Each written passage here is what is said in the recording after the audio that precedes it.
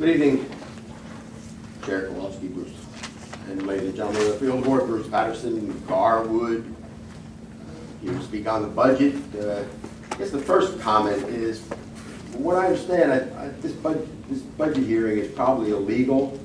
It's being held within 27 days of introduction, and according to LFN 2018-28, so it's supposed to be 28 days, so you're a day short. We'll jump past that. You have a chart that I had hopefully Jim distribute to you, but I'll talk about that in a little while.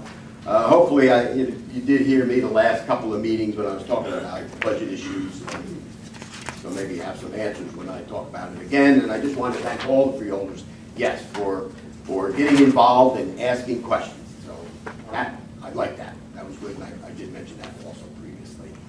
I did a spreadsheet.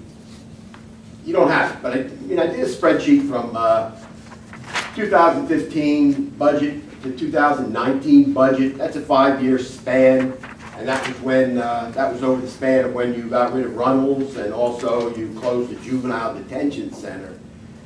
And I compared the numbers of all the appropriations that were in both budgets, and it was surprisingly, it was actually a decrease from this year's budget.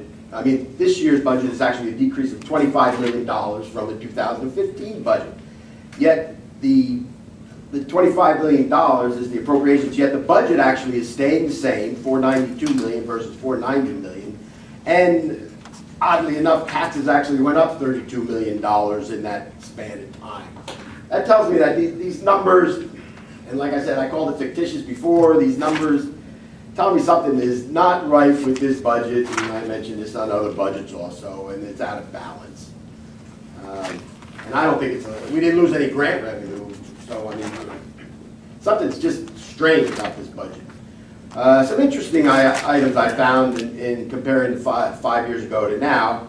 The Runnels and state institutional appropriations. That totaled about $70 million, and now that's gone. Replaced just by an offset of $12 million on Cornerstone. So there's like $55 million that was a savings that's now somewhere buried in your budget. Salaries and wages went up 5% in 5 years, and even with the layoffs from the juvenile detention center and the Runnels Hospital. But I guess you can chalk that up to contractual increases. I don't know if the number of people actually more people were hired, but it sounds like it's more like just escalation costs. Insurance went up $10 million, or 14%. There's a group back 5 years ago that explained how to save another $7 million in insurance costs, but I assume you didn't even explore how to save that $7 million. That's only because, from what I see, insurance people donate to your campaigns. The Division of Strategic Planning was created 5 years ago for the Sandy storm, and it's still on the books, being funded $750 million. One interesting thing, and the UCIA is now not being funded, and I find this odd, since you've been giving them $600,000 and it dwindled down to zero. So, I mean, that's okay, but they have a $1.5 million annual bill due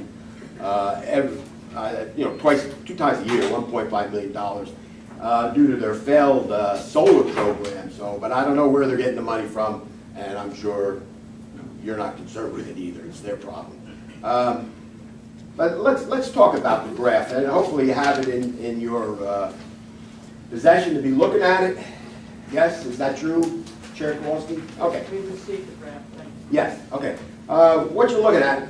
We're looking at the top line going all the way up. That's your running fund balance. That's the money that accrues by the end of the previous year going into this budget, and it's right in your budget sheets.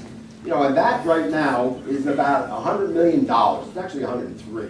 But we're looking at a huge running fund balance as the years go by, and that's the chart going up. The next line going down is actually your surplus anticipated, and that more or less stays 20 million, 25 million. It's a pretty flat chart, which is strange only because your running fund balance is screaming upward. The next two lines, which is actually in color, and this is what I've been talking about the last couple of years. The orange line, let's just talk about the orange line. That's your tax increase every year. You're hitting the people. Mr. Yes. Paterson, we can continue to look at this, but your time for comment is. Yeah. All right, look at this carefully because the tax increase really needs to be decreased to zero. That's the possibility, only because you're looking at the purple line, which offsets the taxes. Yeah. So, hopefully, somebody up there is going to Any other comments? abstain and vote no. Thank you.